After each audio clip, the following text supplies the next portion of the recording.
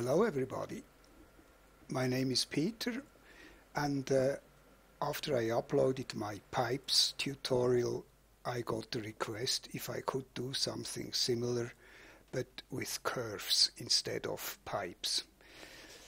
First I didn't want to because I'm really not the expert with curves, but then I thought, well, I could at least show how I use them and what I use them for. So let's go to the curve tool. You could use Bezier curve, or I just use the normal curve tool, and I thought I could model a chair, a boss chair. So let me lay out a curve here. I make it maybe like so. So this is the side view of a curve. And before I continue, I would like to point out some things. A curve is really a polygon. You see here we have one polygon with more than 4 verts, which is true. We have 2, 3, 4, 5. So remember, a curve is a polygon, and you can do almost everything to a curve that you can do to a polygon. That's quite an important thing to remember. So let me drop the tool. The first thing we need to do is we must clone this curve. And you see we have here a curve clone tool, but this, although it implies it, does not do what we want. I quickly show what the curve clone tool does. It clones something along a curve, and this is not what we need, so I undo it. And because it is a polygon, we can use the normal polygon clone tool. Number of 3 is good, and then I bring these out here. I think it's good to see the words, so let's show them. What if we want to patch curves? We need to have a cage, a spline cage really, and there are some tutorial videos out which show rather complicated ways of connecting these curves together, like you take the curve tool and bring out the curve. Shift click, bring another one out here, shift click, another one here, and if I change my perspective view, you see it's completely out, but it doesn't matter. We can then just go to the vertex, select these 2 verts and bring them together, and they will fall in place. I don't know why one has chosen to do it this way. Maybe there was no other way available, but definitely with Modo 501 there are other ways. If you go to Geometry, Curve Palette, then you see we have special Make Open Curve, Make Closed Curve, and the hotkeys to do it. So let's use this one. That's much faster. We just need to select all the vertices, then Shift O. Shift O. You have to do it one after another, and if you forget the command, it's in the curves palette. So here, Shift, this one as well, Shift O, and the last ones here, Shift O.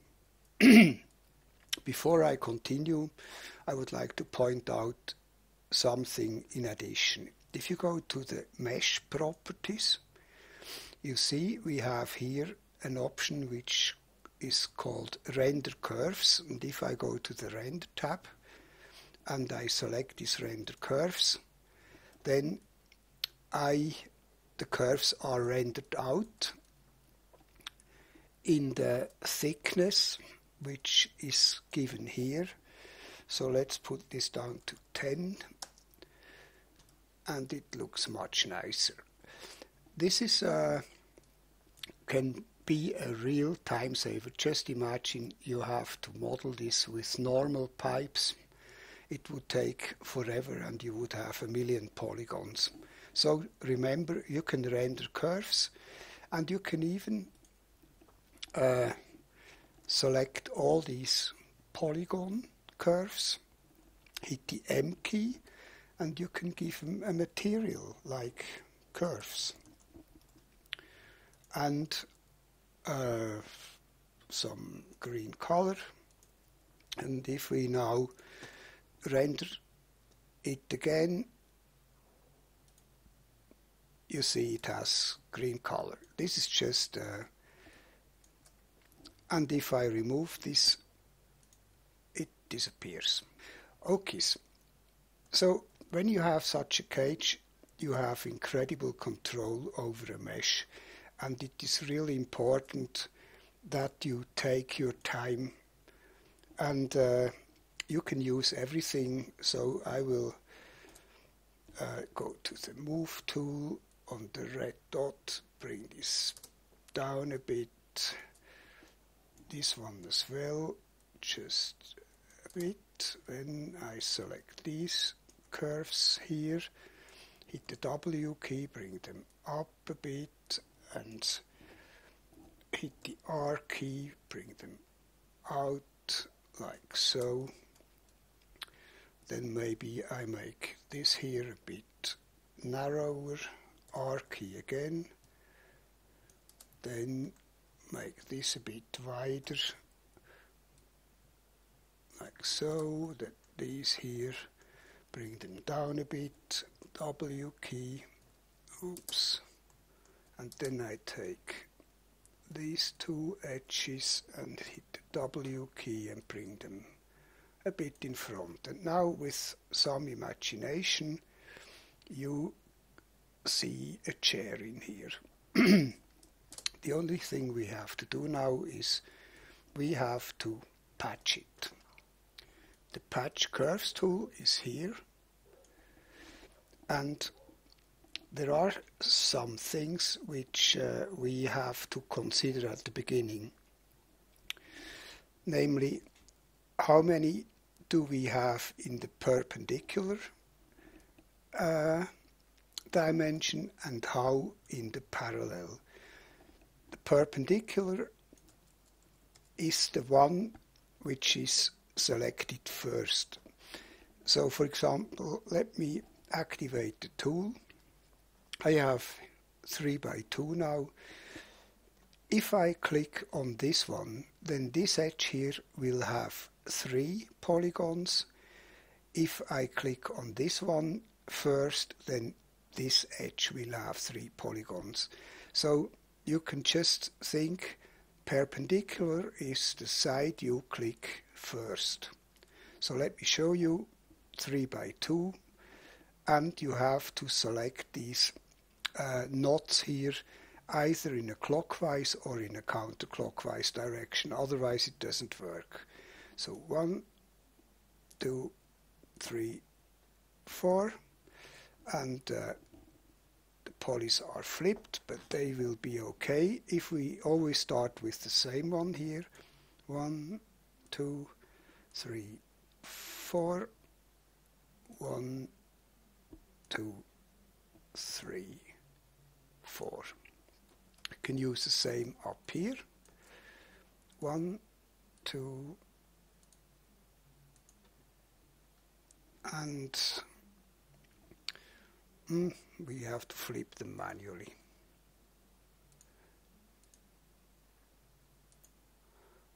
1, 2, 3, 4.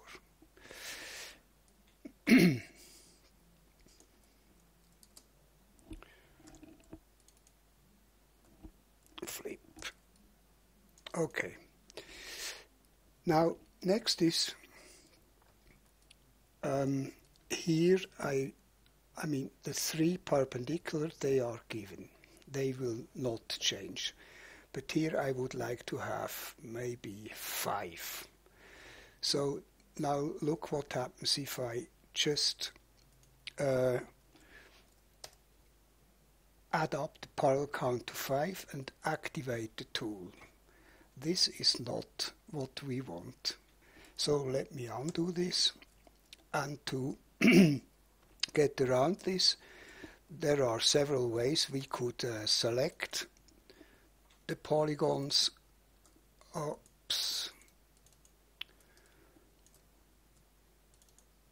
and hide them, unhide. We could select the polygons and lock them with lock and unlock. But what I prefer is I Control X them, create a new mesh, Control V, put them in the new mesh and go back to the original mesh. Now they are protected and I want to have them in a separate mesh anyway. So let's reactivate the tool, 3x5, click in the viewport, and something else which I would say is, if any of these cage segments does not have 4 of these green knots, then you have a problem which you must fix. Otherwise it can be a very frustrating experience. The other thing is, I really urge you to make sure you have always 4 sides.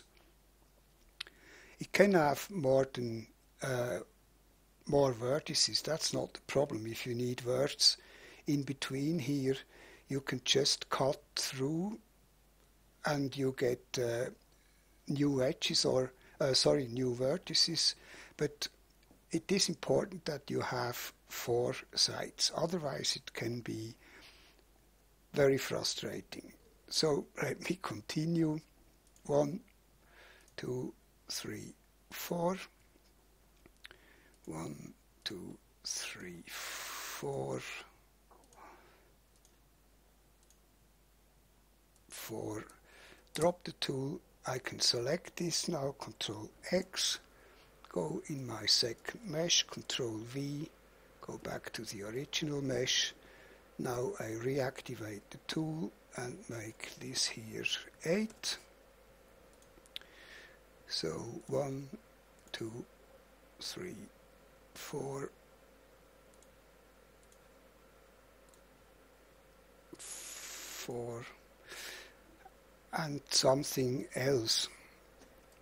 You see here, this one stays yellow. It means we cannot patch this area here. We must save this and reactivate the tool. So clockwise, patch this again, and now we are finished. Control X, go to the other mesh, Control V. I don't need to see this one. I don't need to see the words. And I must merge the words, automatic, okay. And here is our chair. We now only have to thicken it a bit on the blue handle, and that's it. My 15 minutes are gone. I must finish it. I trust that you can do the socket of the chair yourself. And thanks again for watching. Take care and have fun modeling with Modo. Bye bye. See you some other time.